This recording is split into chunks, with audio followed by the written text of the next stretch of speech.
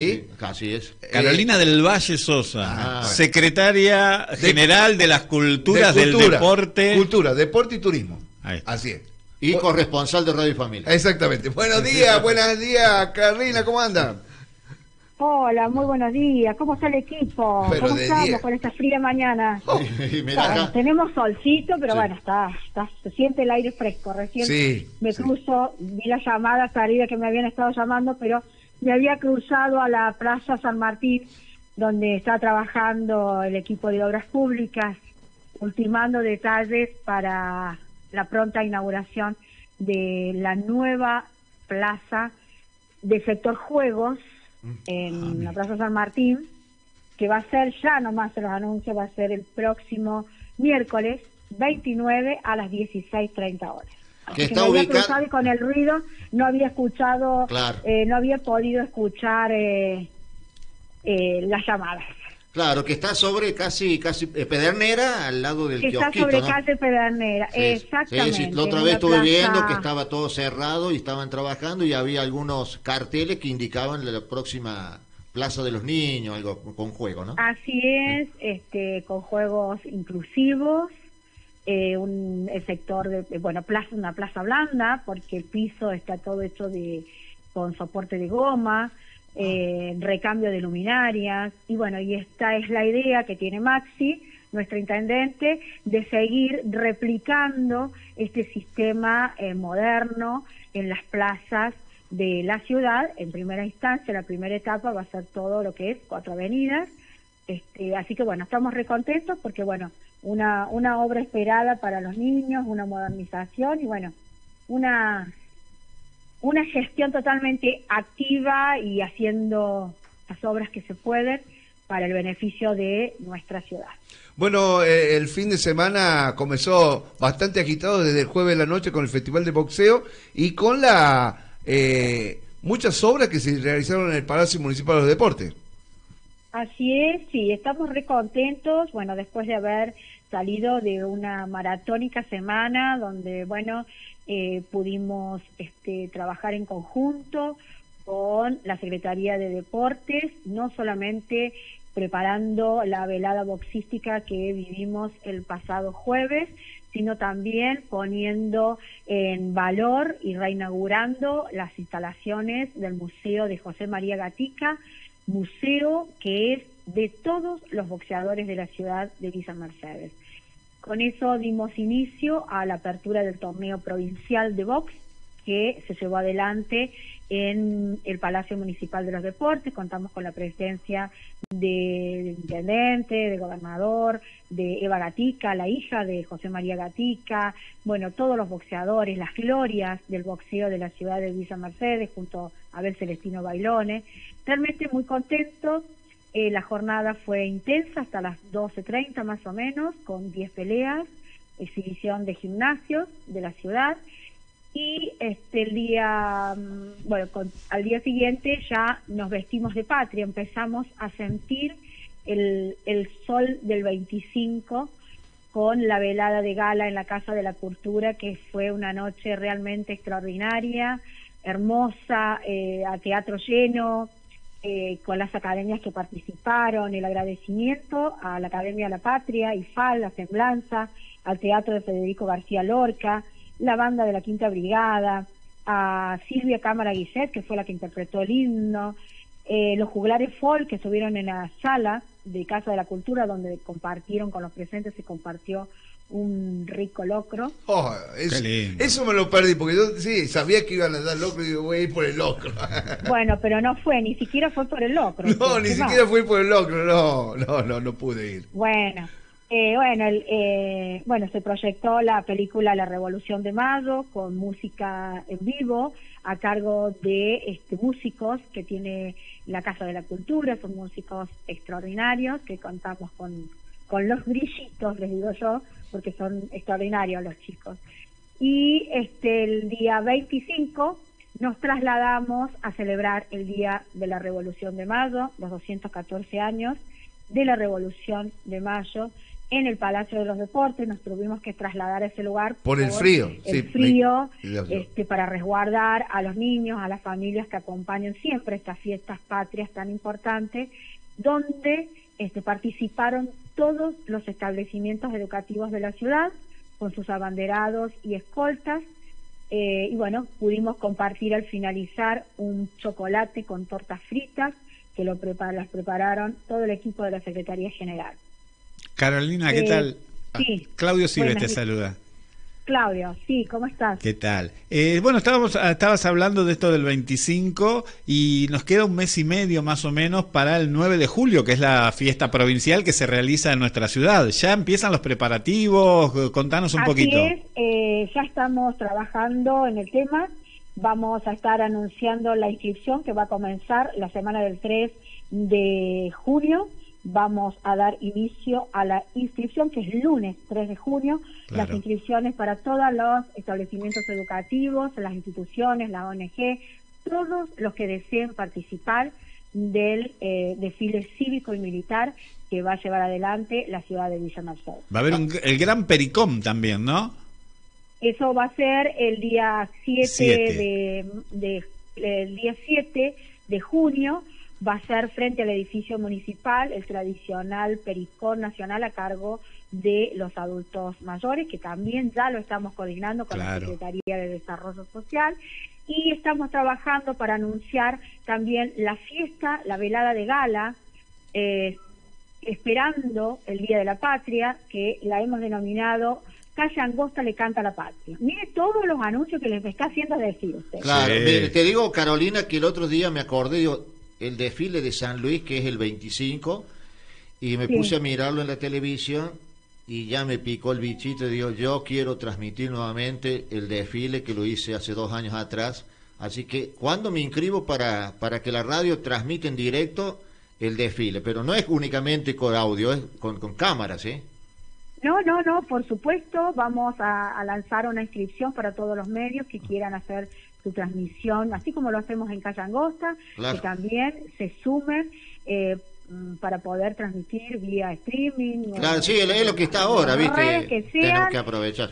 Puedan hacerlo, por supuesto, eso se va a encargar a través de la Secretaría de Prensa, vamos a estar coordinándolo. La idea es que podamos llevar el Día de la Independencia, que llegue a todos los hogares de la ciudad de Villa Mercedes, a todo el territorio puntano, que puedan vivir esta gran fiesta. Ya estamos trabajando en esa sintonía y por supuesto en esta oportunidad vamos a hacer la velada de gala Calle Angosta le canta a la patria el próximo 8 de julio con muchas sorpresas y muchas novedades para prepararnos para la patria. Ahí la semana pasada estuvieron ahí en el barrio Obra Sanitaria, donde los vecinos se acercaban y hacían reclamos. Después nosotros vimos también trabajando gente sacándole, viste, las ramas a la luminaria, porque viste, si tenés una luminaria, pero las ramas te las cubren.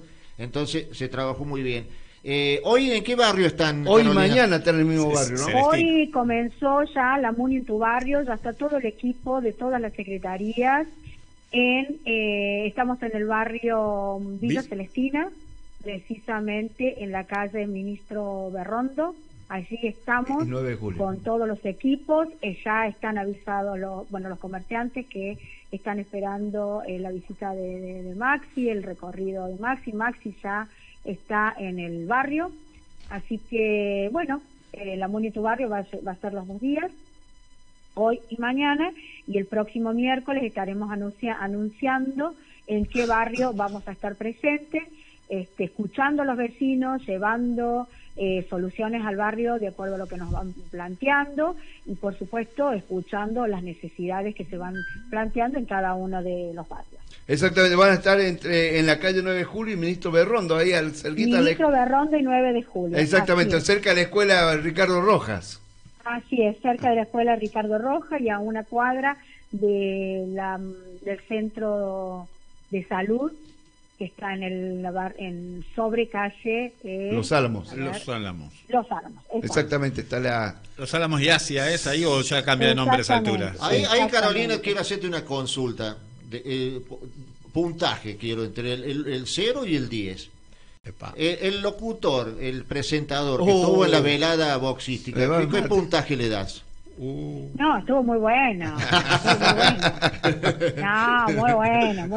Aparte la tiene re clara. Eso, ¿no? No. Desde el año 2000 haciendo boxeo, imagínense. No, re bien, re clara, muy bien. Así que, bueno, también hubo actividad de tango, ¿no? Callejero, ¿le podemos llamar de esa manera? ¿Con Libertango? Tango Callejero fue una propuesta interesante, re lindo, con una linda convocatoria. Estamos trabajando también para seguir profundizando más actividades que tienen que ver con el tango. Y bueno, va a haber unas nuevas, una vez que ya terminemos cerrada la agenda, para ofrecer sobre este ritmo tan lindo, tan sentido para nosotros, como es el tango también, una linda propuesta que vamos a ofrecer en Casa de la Cultura. Ahí, Carolina, mira, te voy a decir, no corresponde para vos, pero vos puedes hacer de nexo, porque es una problemática que se está dando siempre, y yo se lo he planteado a la obra sanitaria, a Estrada, a Maxi también, el intendente, justo en la calle Amaro Galán, entre lo que es Edison y Salta, se hizo una conexión, no sé si era de agua, cloacas, y siempre pasa lo mismo, hacen la conexión, tapan, viste, con tierra, dejaron así, no lo presionaron bien, y yo le digo a mi señora, mira, va a llover y va a quedar un peligro, porque viste, después el agua se empieza a acumular, no le pusieron el cemento correspondiente, y ahora tenés que ir y desviarte porque han colocado un cartel que, bienvenido sea, viste, el municipio se acercó, seguro que había un reclamo, para que la gente esquive. A lo mejor el auto se te puede romper una rueda, pero una moto o una bicicleta que no sabe que tiene un pozo de más o menos de 15 centímetros, se puede matar esto. Y siempre lo he dicho yo, de inspeccionar cuando se hace una conexión, porque seguramente solicitaron permiso para romper el asfalto, que después inspecciones si lo dejaron en condiciones, porque pusieron la tierra y se fueron. Vino justo la lluvia, encima, viste, el Amor Galán, que siempre se acumula agua, y queda ahora, vos fíjate, ahora que esperar un gasto del municipio para reponer ese hueco que quedó ahí, y eso de lo que lo llamamos nosotros los famosos baches, ¿no? Que rompen el asfalto y después no lo acondicionan como corresponde, pero tiene que ir al municipio y pagarle a un privado para que lo arregle, ¿no? Claro. Bueno, yo ya nomás lo tomo, inmediatamente lo voy a estar pasando a obras sanitarias y obras públicas. Así es, por Amaro Galán, entre Edison y Salta. Edison y Salta. Ahí está. Está tomado, agendado, y lo voy a estar pasando. Viste, porque siempre pasa lo mismo, viste, hacen la obra, se van, la cobran y dejan ahora, bueno, que se la arregle el municipio o obra sanitaria. Carolina, pasando a otro tema que quizás no compete a tu área, pero seguramente la tenés clara porque siempre nos pasa toda la información. Se viene la Feria del Paseo Verde. Sí, la verdad que se está trabajando mucho con la Secretaría de Producción y Medio Ambiente, un sector de la ciudad tan bonito. Hay muchos productores, emprendedores que tienen que ver con la presentación de plantas, artículos para jardinería. Hay mucho entusiasmo y esperemos que el tiempo nos acompañe. Es el fin de semana, ¿no? Es el fin de semana, 1 y 2 de junio. Es la actividad propuesta por la Secretaría de Producción y Medio Ambiente. Sabemos que ya están inscribiéndose las personas. Sí, hasta mañana a las 23:59. Hasta mañana, exactamente. Ya ahí ya vamos a tener bien un informe de la cantidad de productores, emprendedores, comerciantes entendidos en este rubro, van a estar presentes para que la ciudad de Villa Mercedes pueda disfrutar esta linda propuesta verde que nos están haciendo desde la Secretaría. Para cerrar, ¿qué más se hizo el fin de semana? Que por ahí algunas cosas no nos enteramos de tantas cosas que hay en Mercedes. Bueno, mira, el pasado fin de semana también se llevó adelante un encuentro de sextobol, que se estuvo viviendo de sexto y vóley en el Palacio y en la Pedrera. También tuvimos un encuentro de las promos que venimos acompañando. Maxi se reunió con todas las promos de la ciudad de Villa Mercedes, Bueno, en el marco de todas las agendas y encuentros para ayudar a los chicos que puedan realizar su viaje, puedan tener su fiesta de egresados, puedan tener los buzos, las banderas. Bueno, estamos trabajando muy al lado de las promos de nuestra ciudad. Se llevó adelante un torneo de fútbol de promos donde participaron 10 establecimientos educativos en ANFA. Y por supuesto, así estuvimos acompañándolos a los chicos, una velada muy fría, pero bueno, la verdad que los chicos la disfrutaron y sintieron la cercanía de la gestión acompañándolos, ¿no? Ahí, Carolina, bueno, eso fue en lo cuanto a deporte. Como para ir cerrando, ¿hay algún representante del municipio? Porque hoy a las 14 horas nos visita lo que es la ministra de Seguridad, Patricia Bullrich, ahí en la punta. ¿Va alguien representando a la municipalidad? Va a asistir, sí, asiste el secretario de Gobierno, el doctor Germán Sepúlveda, sí, y el subsecretario de Gobierno, el doctor Matías Cuello. Ellos son los que van a estar en representación del intendente en ese acto hoy en la punta. Claro. Después quería decir de que, bueno, hoy la actividad, aparte de la puesta en marcha de la MUNI en tu barrio en la ciudad, vamos a estar acompañando los 101 años en la Sala Espinosa, que va a ser a las 14:30 horas, una sala tan querida en el barrio Origones, así que allí vamos a estar acompañando, por supuesto. Y el miércoles nos preparamos, el día 29, nos preparamos para vivir la fiesta de los jardines de infantes en el predio de Calle Angosta con todos los establecimientos infantiles y posteriormente la inauguración del sector juegos de la Plaza San Martín a las 16:30 horas con la presencia del señor gobernador. Sí, porque el de los jardines es mañana 28, ¿cierto? Se hace el 29. Claro, el día de los jardines es mañana, y es su cumpleaños.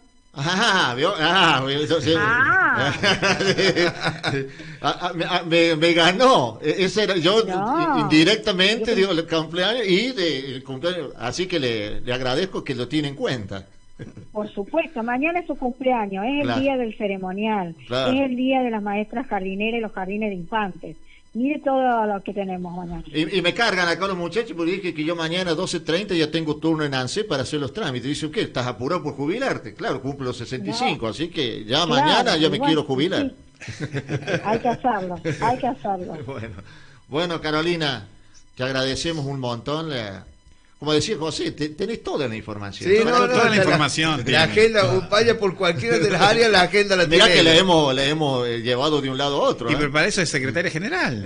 Claro. Y sí, tratamos de tener toda la información y bueno, tiene que ver, más allá de tener toda la información, tiene que ver con el trabajo en equipo que estamos haciendo en totalmente. Todas las secretarías. Y el compromiso al trabajo tuyo. El compromiso de trabajo y sobre todo el compromiso de una gestión que abierta y con la gente nos está mirando permanentemente y tenemos que, bueno, llevar adelante todas las acciones que se plantea la gestión y lo que demanda la gente, ¿no? Aparte vos fíjate que no el trabajo que hacen ustedes y nosotros difundiéndolo porque nos parece justo de que apoyemos a nuestro intendente ya que le están pegando de todos lados, ¿no? Dentro aparte de su mismo partido. Eso no te lo digo, pero no te pido una opinión porque a lo mejor es para otra secretaría, pero tenemos que apoyar al intendente.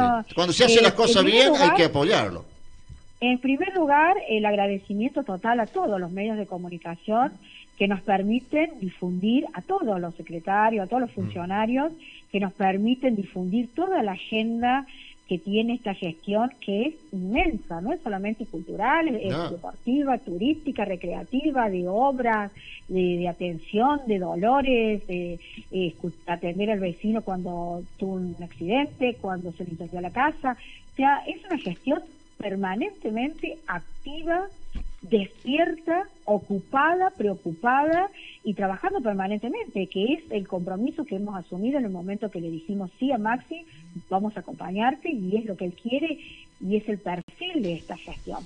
Y por otro lado tenemos los malintencionados, que ya lo sabemos, ya lo conocemos, más de una vez lo hemos dicho, no vamos al barro ni nos vamos a meter de lleno por en eso. puntualidades, Sí. pero lamentablemente son las mismas personas que no quisieron a Villa Mercedes, no quieren a Villa Mercedes y por supuesto no están de acuerdo con Maxi, pero bueno, la gente votó, la gente eligió un nuevo intendente y una nueva continuidad de este gobierno de Maxi que rindió después de 4 años y fue aprobado y volvió a ser elegido por un pueblo. Y acá en esta sintonía está el compromiso de sus funcionarios, de su equipo, para seguir trabajando por Villa Mercedes. Lo demás es pura prensa amarilla, innecesaria, totalmente que allena eso. La gente no habla de eso, la gente habla de la respuesta, de lo que está pasando, los dolores que está viviendo la Argentina, que es muy triste lo que está viviendo la Argentina, en eso nos tenemos que ocupar. Pero en lo demás, sin darle demasiada importancia. La gente sabe perfectamente quién es Maxi, lo que hace Maxi, cómo se preocupa Maxi, y eso es más que importante. Bueno, muchísimas gracias, y estamos en contacto, en cualquier momento lo volvemos a molestar a Carolina. Por supuesto, las veces que sean necesarias. Bueno, muchísimas gracias y que tenga un buen día. Muy buen día, nos vemos, chao, chao.